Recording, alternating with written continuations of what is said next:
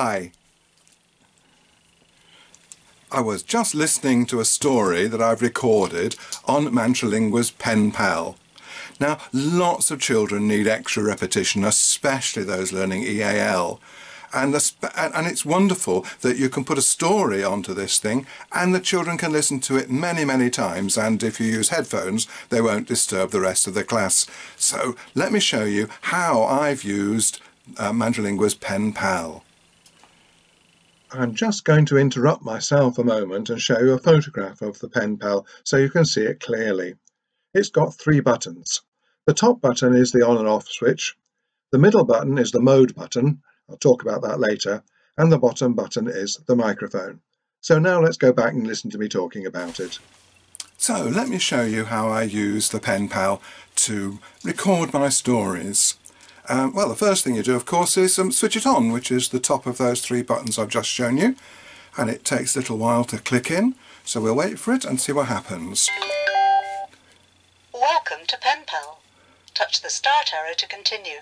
We're not going to touch the start arrow because that's on the Lingua books. And if you press on the start arrow, then it will read the book to you if you've bought the right things.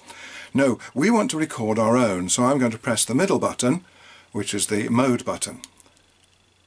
Recording mode. Okay, brilliant. Now come closer and look at my table and I'll show you what happens next.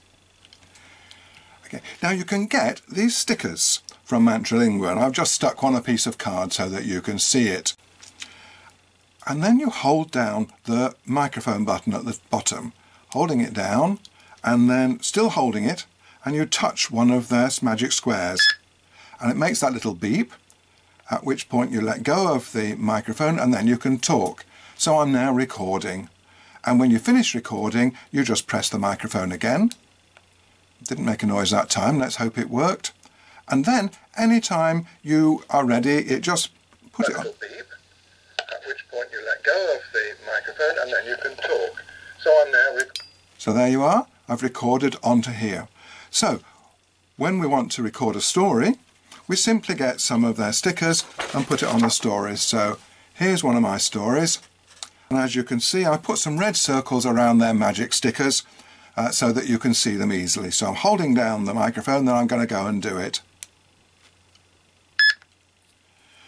When I lived in Afghanistan, my school was in a big tent.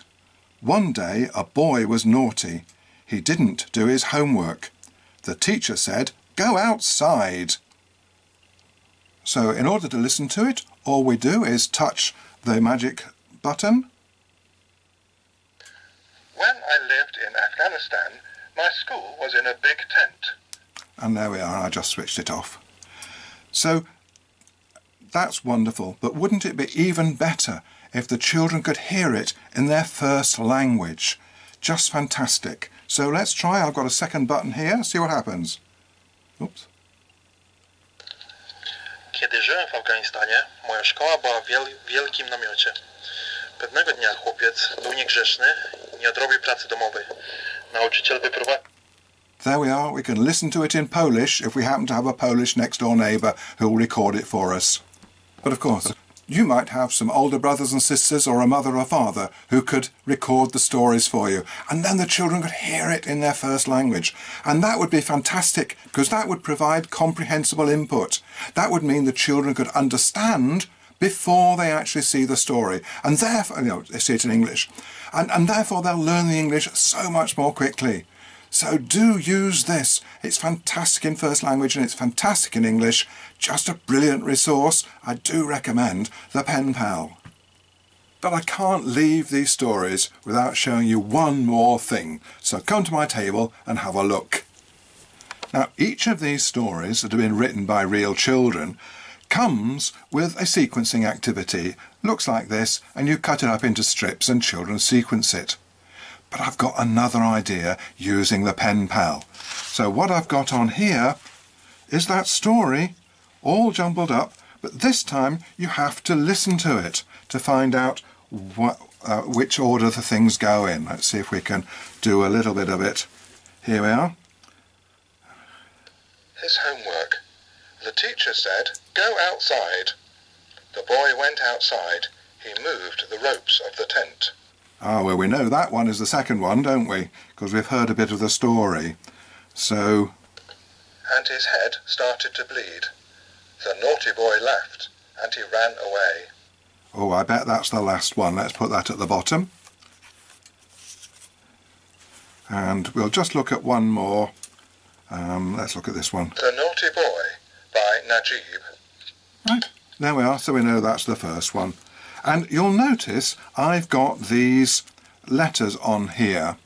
They don't help you because you don't know what the word is. But in fact, it's Kofi, spelt for some reason with a W, which is a Ghanaian name, and it's the name given to all boys who are born on a Friday, as well as some other names. Of course, I use that name to check whether children have understood the story and got it in the correct order. But because they don't know the name, it doesn't help them at all. We've now got the whole story. When I lived in Afghanistan, my school was in a big tent. Oh yes, we know that bit, don't we? His homework. That's The right. teacher said, "Go outside," Okay. and he moved the poles of the tent.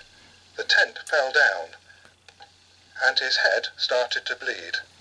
The naughty boy left, and he ran away. So, just a quick little snippets of that particular story, but what a lovely listening activity that creates. So I hope you enjoyed that quick little look at how you might use the PenPal with stories. And I do really recommend it.